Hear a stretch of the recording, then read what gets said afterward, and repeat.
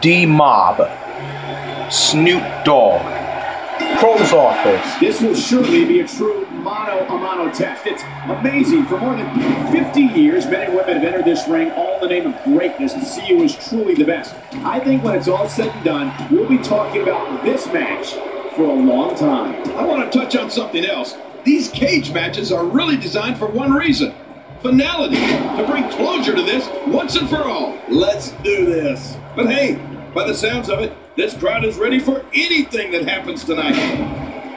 Crowd is ready for anything that happens? No doubt. Man, that's fast.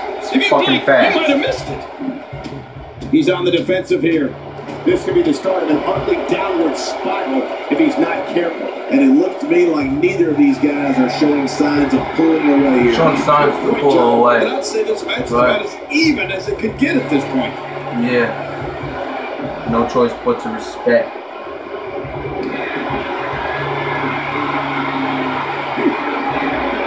Choke slam.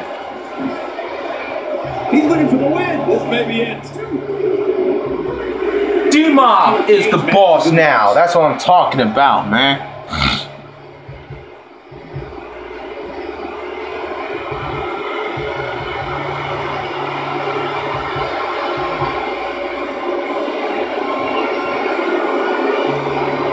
Here's your winner, Daryl Lewis. He is the real American.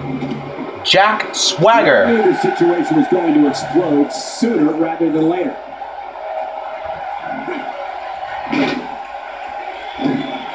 Uh-oh. This isn't going to We, end well. the people. The stops tonight. Uh-huh. Hang on. We, the people. Look at this. This could do it. Maybe.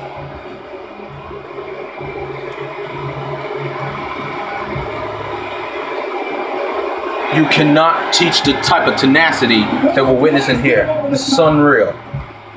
Look out! Here he comes!